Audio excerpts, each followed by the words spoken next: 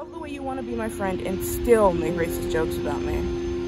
I love the way you think your race is superior even though we came from the same two people. I love the way you feel awkward around me because of the color of my skin. I love the way you make assumptions on my life based on what you heard.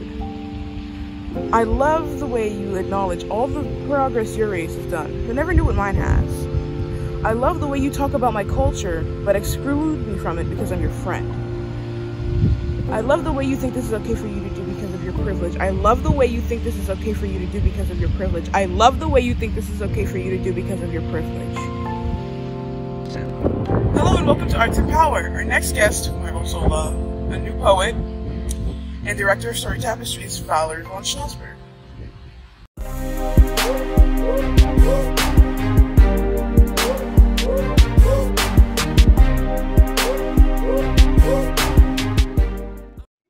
So, hello Valerie, welcome to ArtsEnPower. Hello, I'm excited to be here. All right, great. So first, how did you first come in contact with Story Tapestries? I first came in contact with Story Tapestries was at Stephen Barker's wedding in 2018. We reconnected, and Stephen has been one of my best friends. He was on the board, and now he's our current managing director. And he basically was like, how do we get you to move here to Maryland? And I was living in Chicago at the time.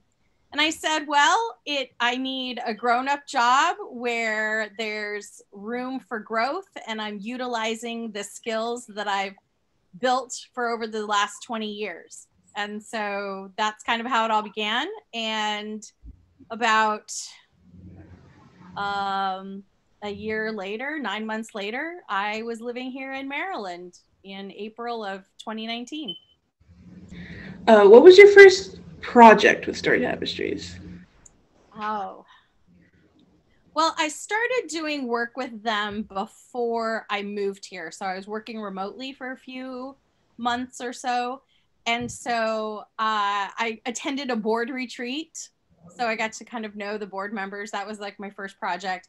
And then as soon as I got here, it wasn't specifically a Story Tapestries project, but I was invited to join the Silver Spring Network Weavers Learning Lab. So that was a racial equity cohort that took 24 people, and we studied as a group and met a couple of times a month for over a series of 9 months. And we explored our biases. We looked at the history of institutionalized racism in the United States. We developed like advocacy plans, and we just really truly focused on learning about what inequalities are out there, and then therefore what do we want to do next to kind of shift that culture. Did you do work like this before Story Tapestries, or was Story Tapestries your first like in terms of I've been a teaching artist for over 20 years.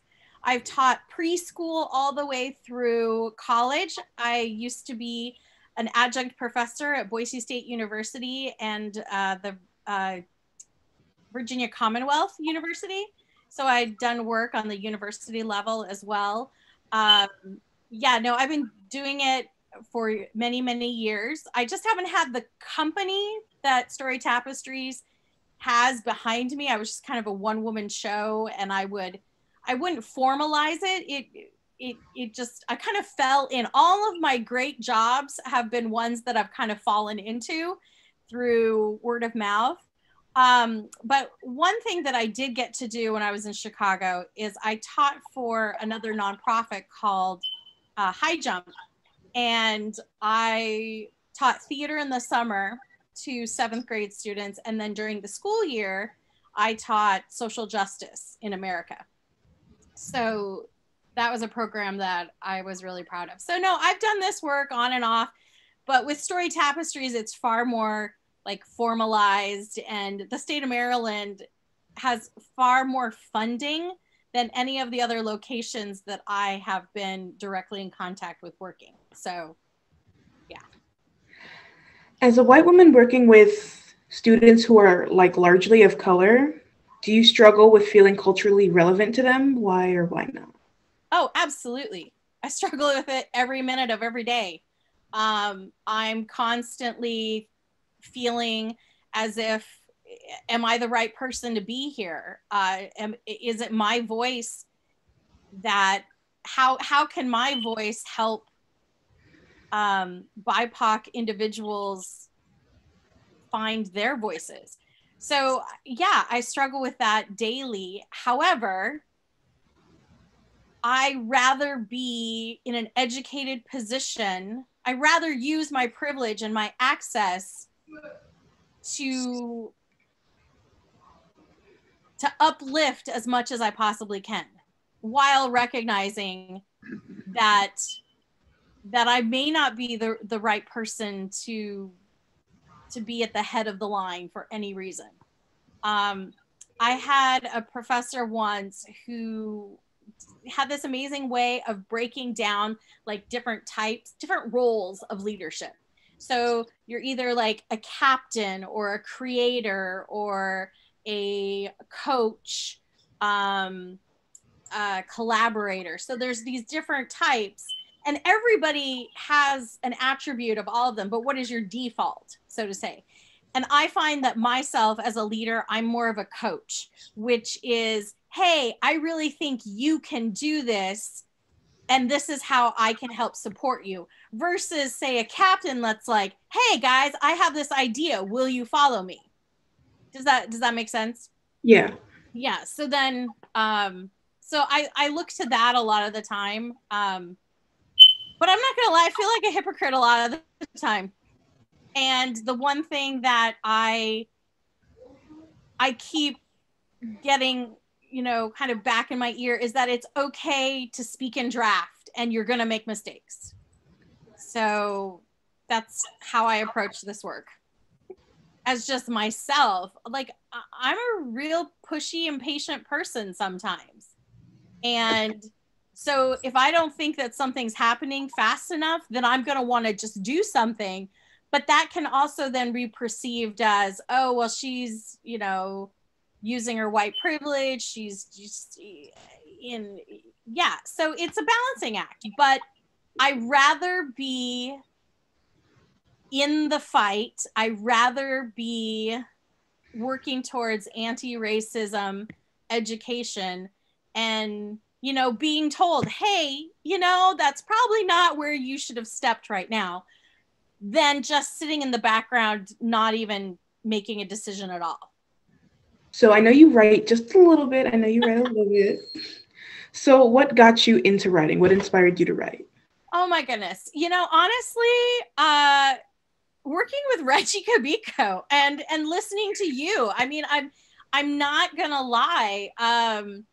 I have always been what I've considered an interpretive artist. I want artists to write, like I'm a director, I'm a deviser. Like I want to take what people create and then I can help shape and go, oh yeah, but what if we did this? And what if we did that?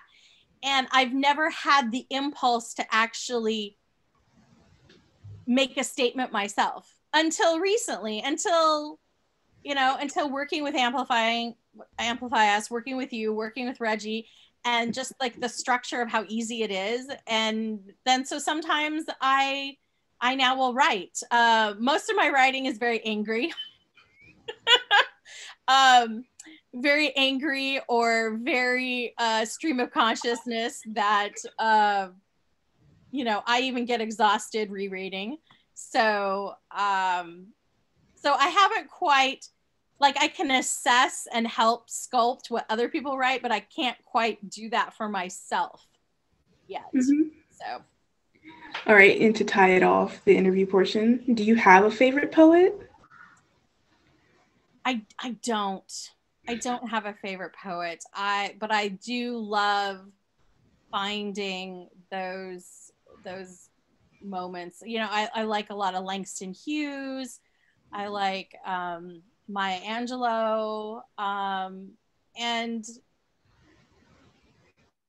it's interesting because once I get to know a poet, like I have the privilege of being face to face with active artists. So it's not just this ethereal person who is away. And so I feel like by knowing them, I'm a little bit in on the secret, and then their poetry reaches me at a different angle that I find is deeper and more impactful.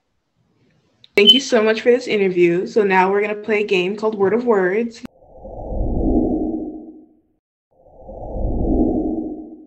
rules are that we have to try and convey words with different words. It's similar to a heads up where the person tries to guess the word by giving clues. The first person will guess the words that the other person are thinking of at that point. Ooh. All right, who goes first? You can go first since you're our guest. Oh, okay. Leader, information giver, mentor, teacher. Yes. Yes. All right. Do you want me to go to the second one, or you want to go back and forth? You can do your second one. Okay. Rhyming, meaningful,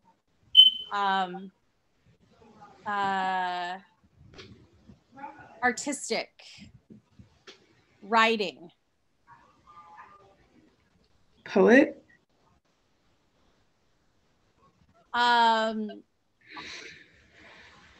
Written. Ooh. Author.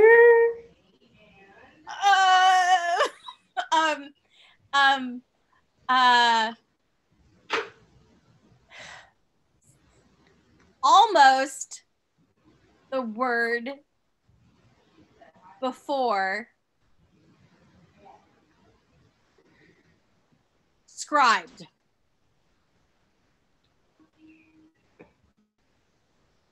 Poetry. Yes. Poetry. That's it. I didn't know if poet was close enough, so I was like, I don't know. Yep. All right. Paint, express, writing, poetry. Arts. Yes. All right. Small, young. Small, young. Wild. Yeah. Yay. That was good. It was great. Thank you so much. Oh my gosh, thank you, Karina. And I'm so excited. I can't wait to hear what you have next that's, ready to be voiced in the world. So thank you so much for having me here today. This was a true pleasure. Thank you. Thank you. Do you have any social media that we can follow you? You can follow Story Tapestries on Instagram, Twitter, Facebook, and LinkedIn.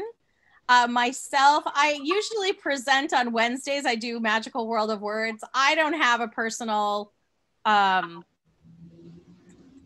not an influencer or anything yet. I mean, you could just look up my name, Valerie Baugh-Schlossberg, and friend me.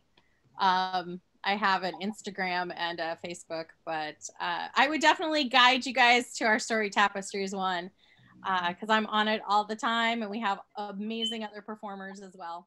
So. All right. Negligence was never meant to last. So clear away the wreckage of the past.